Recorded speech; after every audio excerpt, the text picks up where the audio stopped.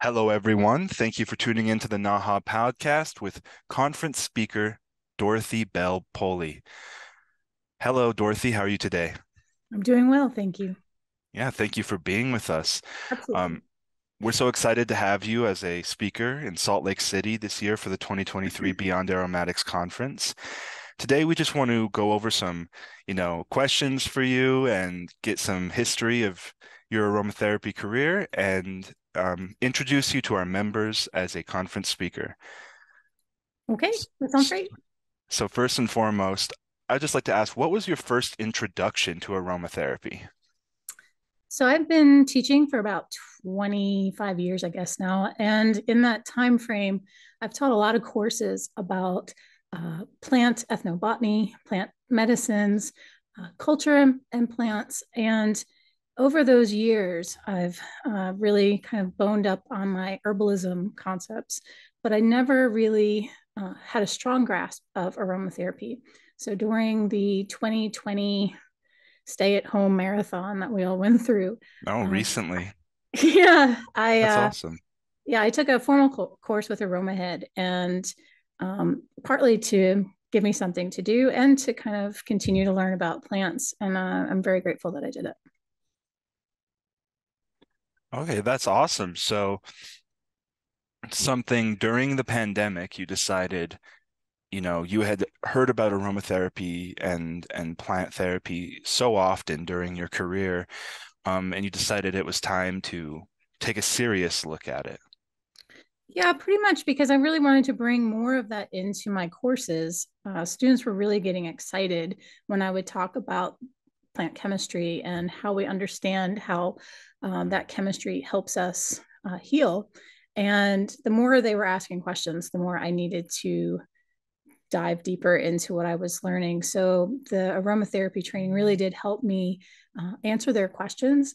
The on the side note is that I own Blue Bear Natural Skincare, which is a company that came out of a student project, and it's a soap company, really more than anything. But using that training from my aromatherapy certification, I was able to take that into the business as well. So it's been twofold of a positive training and very useful. Mhm. Yeah, I love that. And it is true that I'm sure a lot of your students had grasped onto aromatherapy and were looking for more knowledge because it's something that is very accessible to a lot of people, beginners and professionals alike. And that's awesome that you were able to, uh, beef up your aromatherapy knowledge recently and add it to your courses for your students. My next question was going to be, why did you decide to add a focus on aromatherapy into your evolutionary biology studies? And that kind of answers it, but do you have anything else to add on to that? Yeah, sure. I mean, um, evolution education, evolution research, all of that's connected to the concept of understanding how plants come to be and how they're continuously changing over time. And I'm really interested in how people have impacted plants and how plants have impacted people. That's an important question for me from a professional perspective, but just out of a curiosity perspective. Humans have this beautiful connection to nature and then also a very destructive connection to nature. So, understanding how plants are changing because of our choices um, is definitely a hot topic for this generation. And I really think that the aromatherapy perspective is useful for them to see a real world application that, hey, different plants have different compounds in them, but the same species can actually be incredibly different from location to location based on how the environment's playing a role. So, scholarly from a scholar perspective, this was so crucial for me to bring into a classroom, but also because I'm super curious. Wow, that's awesome. And, we have so many curious members and uh, other speakers at the conference are covering topics of, historical aromatherapy or aromatherapy and conservation efforts, or, deep dives into the science of aromatherapy. And I think all of that really connects to what you're saying here is that aromatherapy is an extremely complex subject that, deserves our attention. And it matches up with evolutionary biology in an important way. Yeah, absolutely, 100%. So you took a course from Aromahead in 2020, and I was going to ask you, how did you become involved with NAHA? And was it through that education or through some other means? Yeah, it was totally through that education. And um, I wrote my paper for my certification. And when I wrote it, my person that was looking at it, the educator on the other end of the computer, she said, "Hey, this is really good. You should think about maybe submitting this for publication." So I took that paper and I pulled it apart. And they were my first two publications for NAHA. After I did the first two, I was very interested in bringing more science to the organization. I think that the more that the average aromatherapist really understands what's going on inside the plant, they can legitimize what they're doing. So, especially in the hard sciences, when you tell someone, "Hey, you're also an aromatherapist," they kind of give you that weird look. And I don't like Hmm. that because there's so much good science here. And then when I show them, "Hey, I read all these papers, I had to do all this stuff. This was not easy." And, then I have colleagues that are having a problem with their shoulder or their hip, or, their sinuses are giving them a problem. And I go home and I make them something up and I take it in. And they're like, "Hey, tell me more about these plants." So I feel like it's doing a service to the field as a whole, but I also think it brings plant Hmm. biology to true light and gives people some confidence in what they're talking about with clients and patients. Yeah, and that's really interesting. And I'm sure many aromatherapists, NAHA members know what you mean by that when they tell somebody that they are an aromatherapist. Some people probably look at them a little differently and maybe judge them and think that that's might be silly. But it's so funny because there's, work like that we have a conference speaker, Jesse Hawkins and the Franklin Institute, and NAHA is sponsoring these big studies to prove things about the compounds inside lavender, or how our new one is how essential oils affect respiratory systems, and these studies are large, peer-reviewed professional studies that are proving important things about aromatherapy. And I think that the work that you and many others are doing is very important. Yeah, it's important to me enough as an educator to continue to stay attached to NAHA and writing for the journal and speaking. But it also is something that I've brought into my research agenda at work, where I have students now studying some psychological effects of different essential oils. And then I have another student that's interested in very specific oils, just understanding the chemistry better. And I have a third student who's really interested in dentistry. And so I said, "Well, how have you thought about essential oils with dentistry? Because where you want to practice as a dentist when you finish going through dental school is going to be pretty low income. And you're going to want to have options for those clients that come in to see you."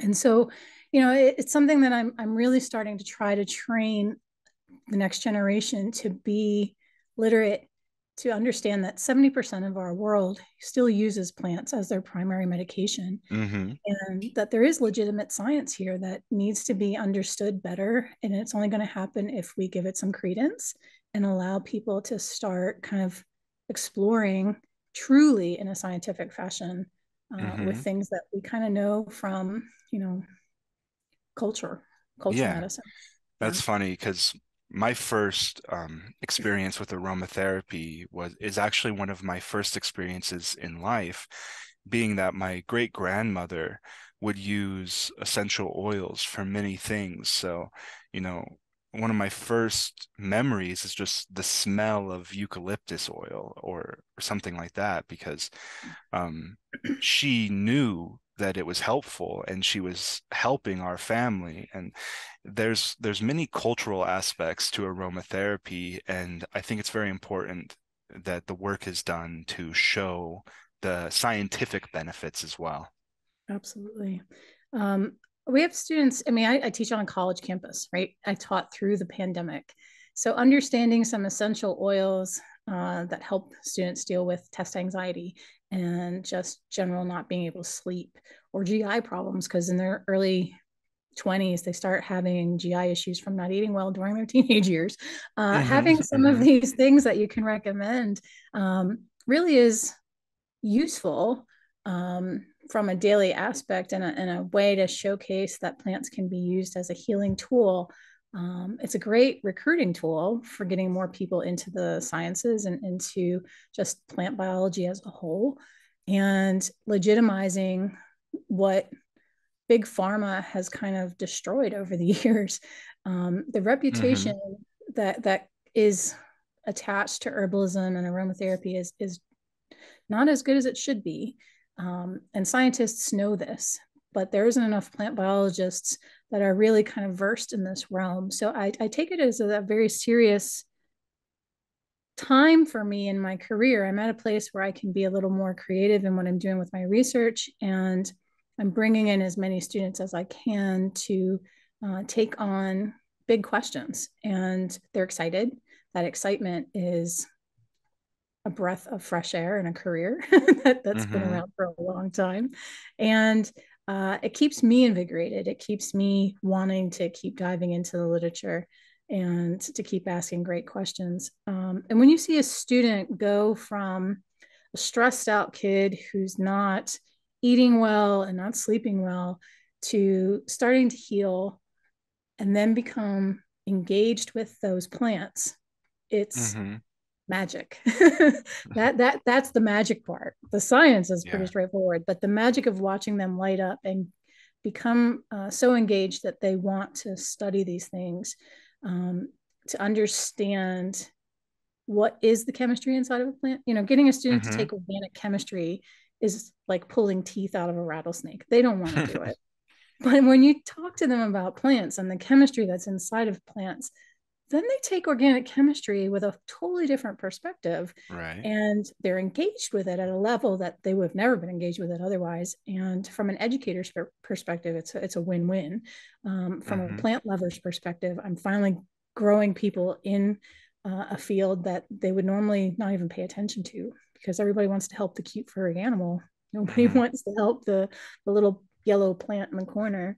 Um, so, it's fun to create experiences that bring students into a world that needs to be a little demystified and Hmm. legitimized in such a way that the real sciences are super accepting, and they Yeah. should be.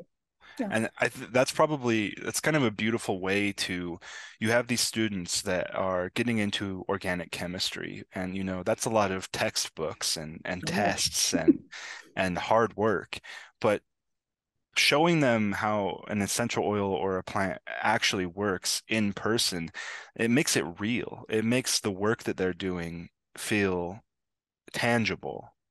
The oil exists in their hand, and then they feel the effects, and all the work that they're learning to do is made real. And I think that's really cool. Yeah, we want them to understand topics like receptors and chemistry and benzene rings, and they learn these pieces, but they never really see how it connects because we jump from example to example. But when you use something like aromatherapy plants and the compounds inside of our favorite oils, they really do attach to it, and they follow it all the way through. They really try to pull the concept from start to finish over 4 classes, for example. um, that's a very powerful piece. So whoever thought sesquiterpenes could be that exciting outside of aromatherapy, it Hmm. is. Kids love them because they're like, wow, now I get it, Dr. Foley. That's awesome. Finally, the eureka moment. And I'm sure for some of your students, a lavender blend before a test has become their favorite oil. And I just wanted to know, do you have a favorite oil currently? Is there one of the moment or an all-time favorite? I think I'm a frankincense girl. I really love frankincense. So I tend to put it Hmm. in everything. But right now I've been suffering with respiratory issue. And so peppermint and frankincense have been my best friends. So I would say those two they're my favorites this day. But Hmm. frankincense is always a favorite. Oh yeah. And you definitely cannot underplay the effect of it being your favorite. It it Oh, it may not have to do, or it probably does have to do with the specific scientific makeup of the oil, but the effect of your favorite smell is so powerful. And I'll go back to my great grandmother as an example. All of the memories that are imbued inside of the smell of eucalyptus is a huge part of it. And it also has the scientific effects, but there's definitely the effect of it being your favorite that is certainly powerful. yeah, that connects directly to the concept of evolution. So it's not only the plants that are evolving, we evolve as well. And so the smell of something creates that beautiful connection to our mood, right? Whether it's grandma's pie or skunk, you have that immediate response. Um, and so, yeah, those favorite essential oils are our favorites for strong scientific reasons. But yeah, that psychological play is fantastic. Wonderful. So I would just like to ask, what can our members expect to learn from your Beyond Aromatics presentation?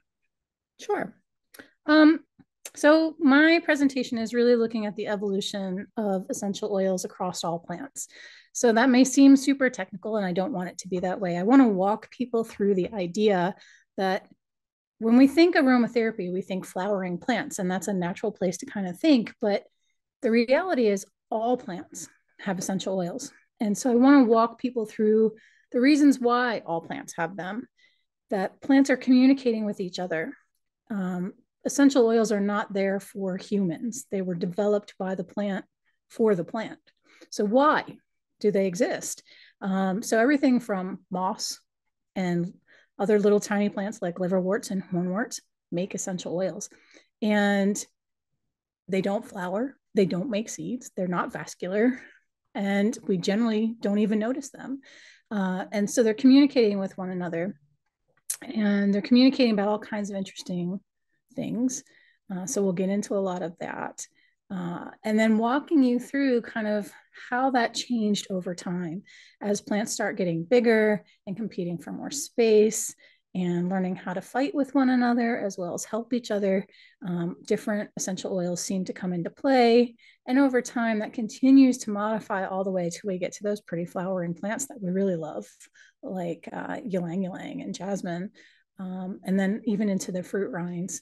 So I really want people to understand that botany. I want to take them on a journey where they walk with me through time, long time, and I make it exciting and accessible and something that when they walk out and they go and they interact with the next person or client, they can say, you know what? There's a reason for this. Let me talk to you about that because it's really exciting. Hmm. Oh, I'm excited. I can't wait to watch your presentation. That sounds amazing.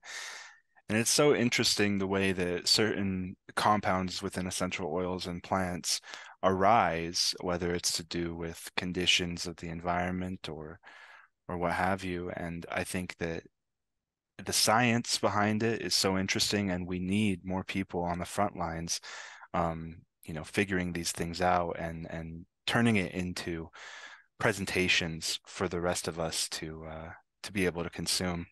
So I thank you for that, and I thank you for being here with me today. I'm so excited for Beyond Aromatics 2023. Me too. Me too. I look forward to seeing everyone. Okay, Dorothy, thank you so much for being with us today. And thank you, everyone, for listening. We're going to have many more of these speaker podcasts just so that everybody can get to know our Beyond Aromatics 2023 speakers before the day of the event. Thank you.